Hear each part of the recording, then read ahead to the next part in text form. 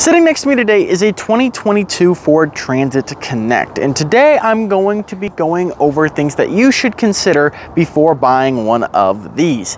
So let's hop right into the video. All right, so starting on the inside of the Transit Connect, I want to go over the passenger and the cargo volume of this vehicle. So you can get the Transit Connect in either a 6 or a 7-seater configuration. Of course, this one is in its 6-seat configuration. The maximum amount of passenger volume you can have in the Ford Transit Connect is going to be about 167 cubic feet of passenger space. So if you are wanting to store things while your vehicle is fully loaded, the max amount of cargo you can hold behind that third row is going to be about 25 cubic feet. Now, if you have the third row down, which you can do, you can also have 60 cubic feet of cargo behind the second row right here. Something else to consider is the fact that I can't get this backrest to go down or forward, and you can't move the seat forward and backwards. So if you have older passengers, they might be a bit uncomfortable in these back seats.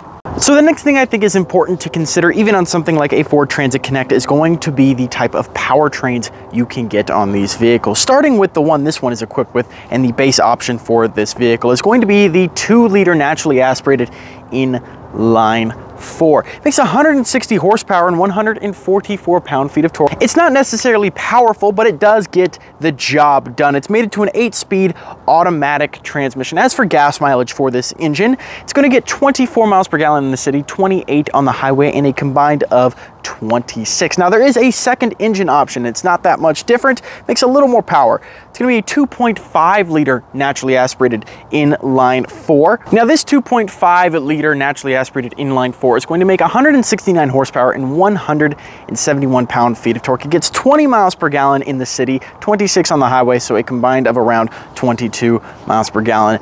Far less fuel efficient than the 2-liter gas engine, but the 2.5-liter does make that extra power. Now, the unfortunate thing is no matter what engine option you get, you're going to be towing the same amount of cargo. If you decide to tow with this, it's around 2,000 pounds, and the max payload capacity for these is around 1,420 pounds as well, so something to keep in mind. I'm still surprised for the 2-liter gas to get that high of gas mileage for something that carries 6 people. If you look at something like Ford's bigger SUVs, they get way worse than that, so kudos to the Transit Connect for being able to do that and carry all that it does. So the next thing I want to talk about is actually the tech and the comfort features on the inside of the Transit Connect. Starting with the tech, this does have a good amount of safety features, has blind spot monitoring, and it has lane keep assist. Now, for comfort features, you do have dual zone climate control in this one up front, along with heated seats, and then you have a climate zone in the back that your passengers can use. For other little things, you do have Sync 3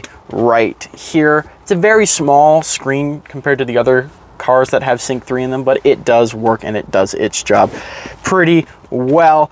Now, as for some other funny things, storage in here is pretty good. You can even put lighter objects above right here that you can store. Now, something I find really funny is going to be things like the sun visors, which are these just massive dinner plate sized, like, oh, it's so crazy. And then you have this small little vanity mirror right here. And you can also hold things in the sun visors right there if you care to do that. It's just funny to see how big these are, just regardless. It's cool.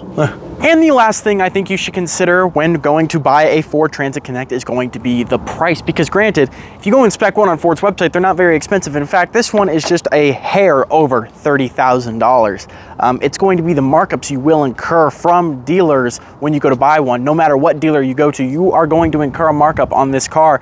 This one, for instance, has an addendum of $15,000 on it, making the price of this one around 48 grand, because this one's around 33,000 from the factory. $48,000. Now, there's a lot of use for these vehicles, but $48,000 is a lot, so make sure you consider all of your buying options before going and buying one of these. So the mic is about to die, so I just wanted to say thank you for watching this video. If you liked the video, make sure you hit that like button down below, and if you want to see more from us, make sure you subscribe, and I'll see you all in the next video.